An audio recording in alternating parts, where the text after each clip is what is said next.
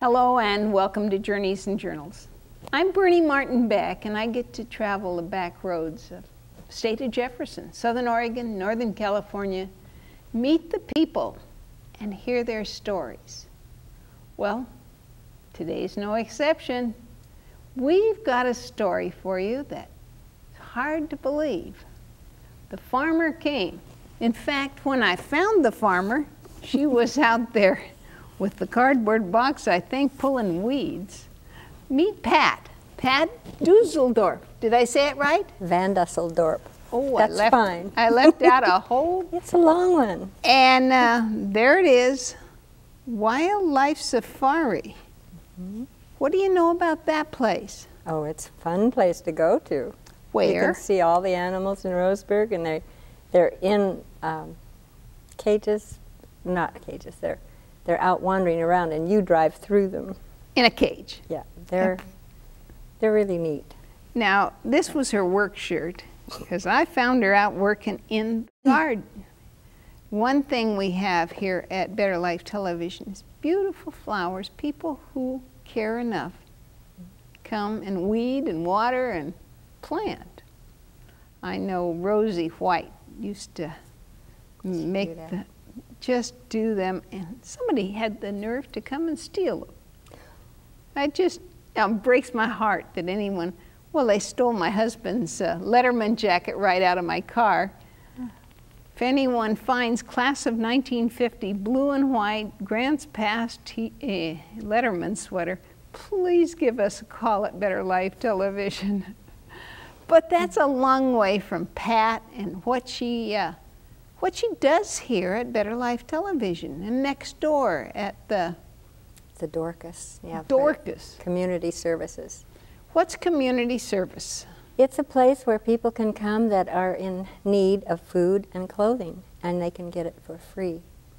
They can't just come and get food and clothing and then go sell it someplace else. Well, if they do, that's their problem. You know, we don't judge what they do. But there are a lot of people that we really can help each week. Well, it's been a place I drop by and find some things, some props for the set, and beautiful people who volunteer. Bob was one of my favorite interviews. Bob, since he worked there for a long time. Mm-hmm. Soriano? Yeah, Soriano. And other guests, I always wanted to get the guy who was working there 10 years ago. He was crippled. Yeah. Do you remember him? Yeah, Mr. Cook. Yeah, Mr. Cook. What can you tell me about him? Oh, he was priceless. He had such a smile on his face all the time, and people would just flock to him. And he just made the Dorcas because he was so good with the people. If he couldn't find something for them that they needed, he would call around the different stores, the different Salvation Armies and whatever, and he was a people person. Dale Cook. Dale Cook. He was a teacher when I was a kid. Mm-hmm. Just a wonderful friend to young people.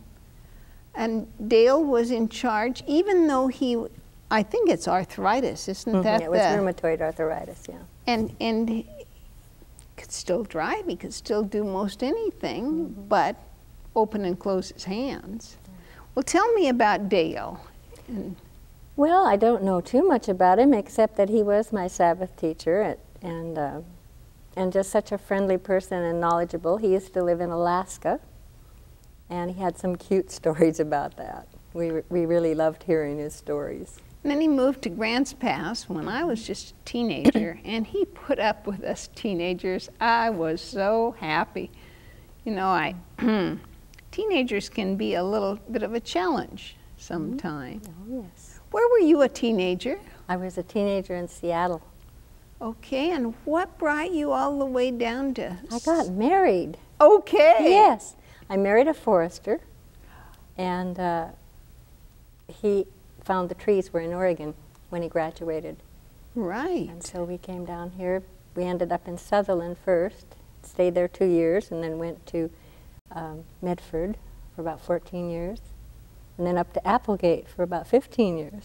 Well, it's the Applegate connection that I'm so excited about, because you're still involved. Yeah, well, we sold the farm to my son, and we started, oh my goodness, it must be 30 years ago, started an acre of asparagus.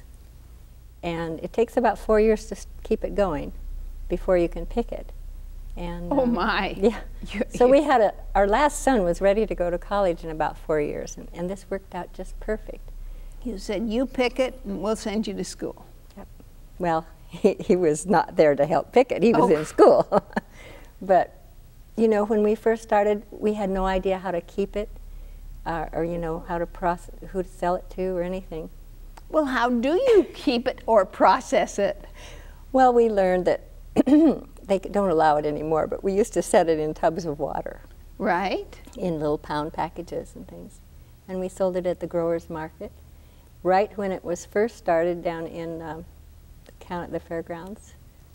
And oh, don't you love Ed. growers markets, folks? Fun. I mean, you meet the most fascinating people at growers market, and they're proud of what they've done, whether it's honey or whether it's home. And most of it's organic, and it's good for you, you know. It's not all pesticide-y.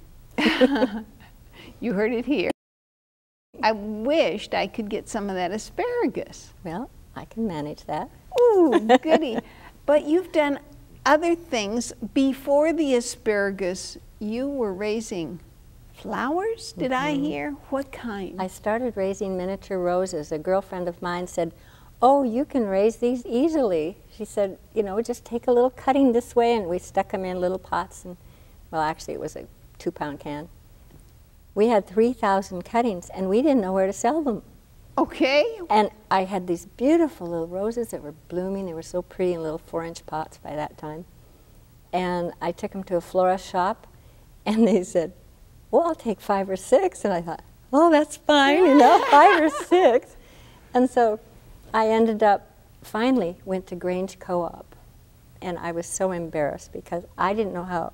He says, where's your invoice? You know, he said, I'll buy some. Do you have an invoice? I didn't know what it was. You didn't have one? You didn't know one? I'm pretty naive. Well, that's all anyway, right. I figured he helped me. And how many did he buy? well, he bought 2 flats, which was 50 roses. Okay. And after that, he started 7 or 8. This was in Medford, 7 or 8 flats at a time. And I had the thing that people don't usually do. If the rose didn't sell and it bloomed out, I would replace it with another one. And that's unheard of in nursery business. So I had a good business. Oh, yes, dependable. You were faithful back then. Oh. When, you know, and Applegate was the right place to grow these things? At first, we just started in front of the barn, and then I got a 30 by 90 foot greenhouse, and that was fun. I did a lot of things in there. Well, now, doesn't Jackson and Perkins do roses right here in They do now. in Southern Oregon? And When they started theirs, you know, they could do more volume than I could. And so I phased out that and did gladiolas. gladiolas, where's the name come from, gladiola? I have no idea, but they are a glad flower. And I see it as a gladiator, the sword coming across and all that. I like them a bunch. What did you do with glads? Well, I bought them, the bulbs, I bought them from a man named Paul Brandon, and he's still in this town. He's 92 now, he and his wife, and they're such dear people. And he had hybridized these glads that he gave me for 50 years, and he had varieties that people had never seen before. And I learned how to plow. I had a carpenter friend that taught me how to plow. He's a farmer. And I plowed up 2 acres in that land of ours in Applegate. And I planted and planted. I had a girlfriend and her 2 children, which helped me a lot because they could get down in the, you know, because you have to plant them about 6 inches deep. But that Applegate soil, I had white ones. I don't know what variety they were. They were over 6 feet tall. I could carry 3 of them at a time. And I'd fill my van full of these big 5-gallon pots of glads, dozens of them, different. and I'd go to all the florists. He had a route, 22 different florists from Eagle Point to Ashland. And oh, it was so beautiful. And of course, flowers to a florist is like a candy shop. And they'd say, oh, I just need maybe a dozen. And they'd end up with 4 or 5 dozen. So it was fun. Well, you bring up a subject out of my childhood when the Parkers would Oh, I knew them. You did. Melvin Parker and his dear wife, my goodness, she would even go to Chico to deliver flowers, and on another day I think she'd go over to Klamath. Another day she'd go to the coast. I think that's how it went, because when I had my car wreck and I was in the hospital in Chico, here she came with gladiolas for me. How precious. What a gift, what a gift. And of course it's, well, John Bastian and all these big farmers here went from orchards into growing bulbs.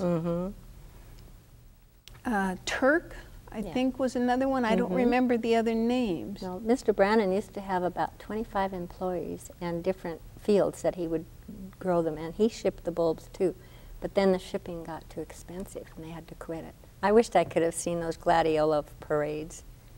Oh, well, maybe we can show you a little pictures of those. Oh, I would love to. My dad was always snapping pictures, and I have a number of his, you know, then he'd enter them in the county fair, these big pictures of gladiola parade.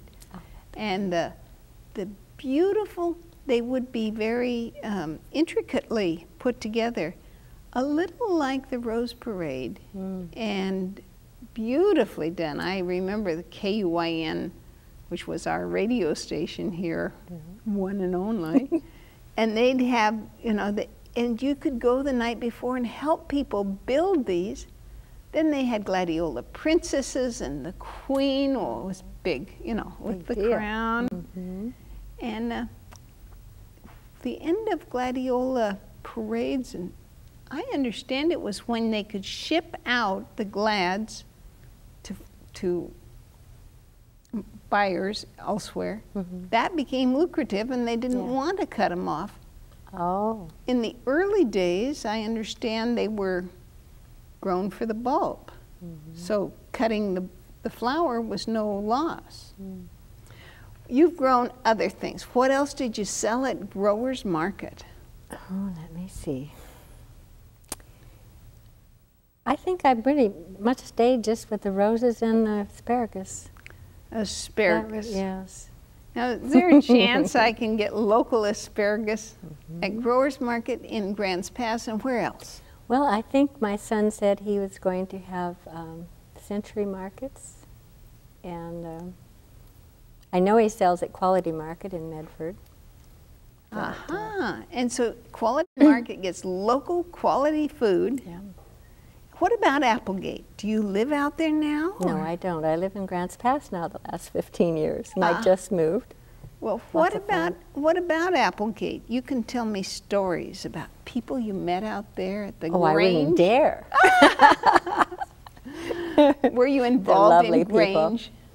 Yes, and I was involved in, let me see, mostly the Applegate School. That was fun. I drove the school bus for a while and was a teacher aide.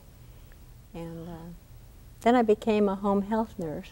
One of the first ones in 1977, the first class from Rogue Community College. I thought I was just going to go visit elderly. You know, that's what I wanted to do. I ended up in an anatomy class at Rogue Community College. That's a long way. Well, I wanted to do something so that I wouldn't have this empty nest syndrome. See, I was almost 40 then. Okay. And so I did that, and it evolved into working with the elderly in their homes for the county for the next 4 years. And it was a lot of fun. Well, now, Pat, the first time I met you, as I recall, you were doing that work for someone our TV audience knows real well. What was that about? I don't know which one you're talking about because I had a lot of people that I took care of. The Wagners. The Wagners. Oh, that was later, yes. That was just a few years ago. Was it a couple of years ago? She And had hurt her hip. she hurt her hip and wasn't healing well. No, didn't. And Pat said, I'll take over the chores that you can't do. That was easy at her home. We had a wonderful little luncheon out there when she was bedridden, and you and I shared a lot of fun things. There are opportunities when one person is sick or hurt that you'll never have the chance when healthy people, the people that have been so incredibly supportive of me, cannot believe, they'll say, Grandma had cancer, or I know about lymphoma, or can I this or that, or they'll give me advice. 3 of them gave me my little great nephew calls it hair hats. Oh, that's cute. He was trying to figure out about wigs and what they were all about, but it's been a real blessing. So I have a blonde one and whatever, and the one was going to be red, but like she red. decided she needed to bleach it just for sanitary. I took all the red out, so now I have to. Friends, Re-diet. friends are incredible when you have tough times. Have you noticed that? I've really enjoyed, now some of the people I've taken care of were, I don't know if you remember O.J. Brenner. He was an auctioneer down in Medford there on the Four Corners, they call it, by Central Point. Okay. And I don't know, it just seemed like it was a privilege to take care of these people. Who else have you cared for with I did it for 7 years on my own, or actually about 9 years. I took care of my mother and my husband's mother, and then 4 other people. in your home? Mm-hmm. Oh, that Yeah, is. we had an adult foster home by then, and that was in 90. Understand that adult foster homes, that concept started right here in Rogue River, Did it really? Grants Pass. I met the lady who, I was directed, people will say, you ought to talk to so-and-so, you ought to talk. So I go and knock on a door and say, I'm interested in your story. Would you care to share it? Well, some of them, and she was one, said, yes, I'll share my story, but not on TV. But I had heard from my doctor that she had the concept of home health care or foster home, and it really is a great blessing. If someone doesn't need to be in a hospital, why be there? Right. Yeah, it was a good help.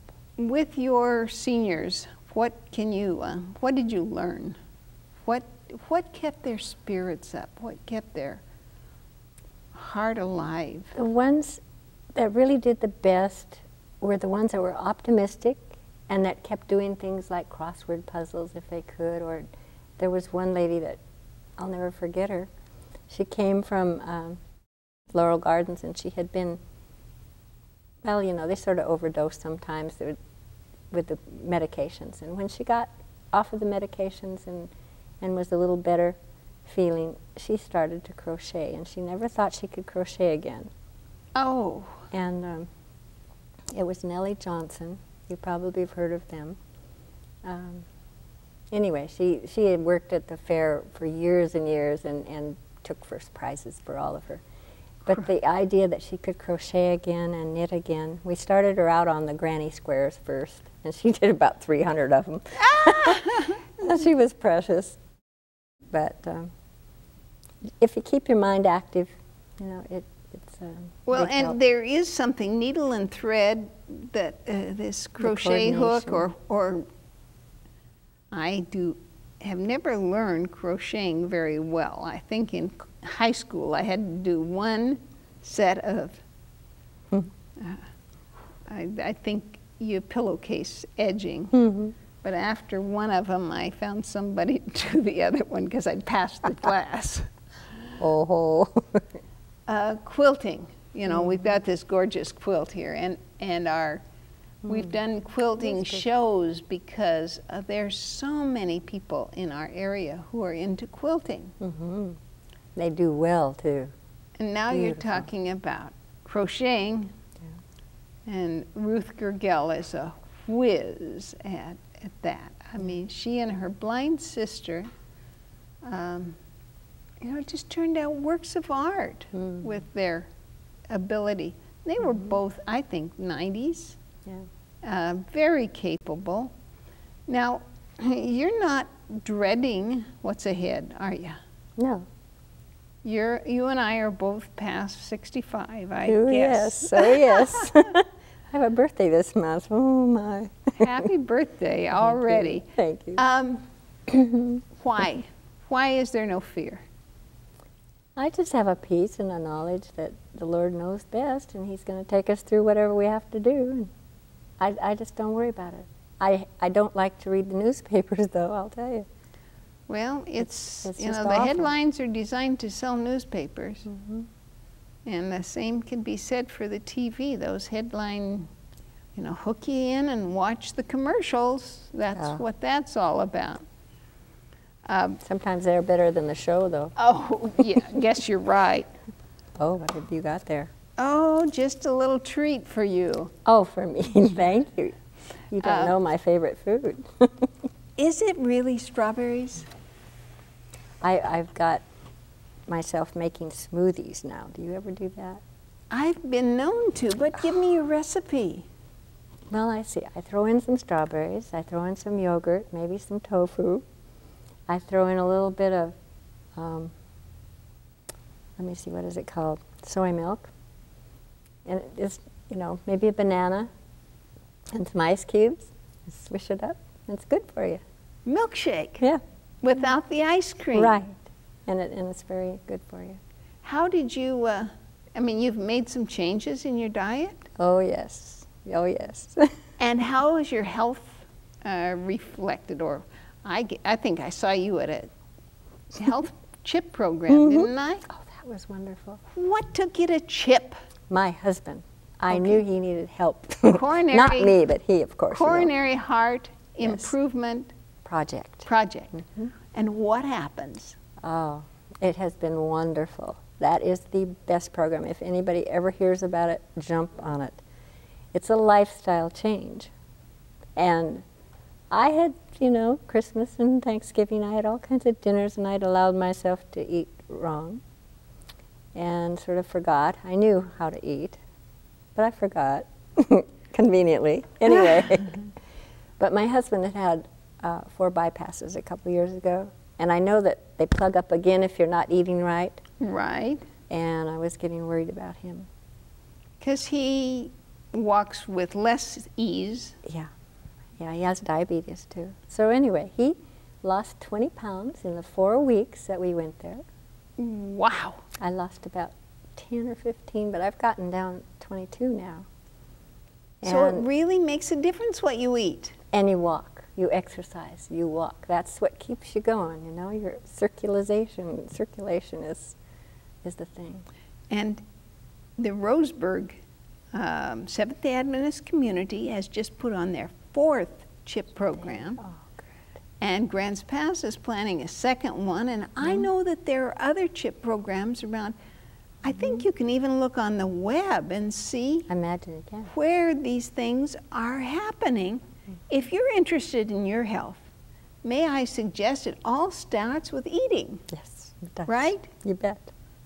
Walk, walk, walk, yes, but eat good for you food. I can't remember how many million of cells that we have that have to be nourished every day. And the best thing is to start out with a big breakfast and then not quite as much for lunch, and then like a, what is it, you eat as a king for breakfast, a queen for lunch, and a pauper for supper. And it works. Now, what has happened at your dinner, let's say? What do you serve for dinner? That smoothie? Well, sometimes. Usually I use the fruit in the mornings, and then the vegetables in the afternoon, and then maybe we'll have a soup or sandwich in the evening, or an apple. And can you say this has made a difference in your home? Well, for one thing, I haven't had any heartburn for 5 years. And that was a real plus for me. And your husband? He's lost weight. More active. He you know, he's feeling a lot better. Because there was a time when he was so sick you had to be there all the time. Is that right? He had a rough time for a while. He's, you know, he's Dutch and kind of stubborn. Oh, really? I thought it was German guys that were stubborn. Well, he's on the edge. But you know, it's scary. Yeah, it's scary to have 4 bypasses, you know, to want to cut your sternum and have all that. Yeah, because Doug had a 5-way and they slit his leg. Yes, they did that and too. His sternum, as you said. He's split the whole way now because he had an aneurysm about in '95. And he's a pretty plucky little guy. Oh, isn't that wonderful? I mean, there's so much hope out there. But you got to do some of the things. You got to walk the walk.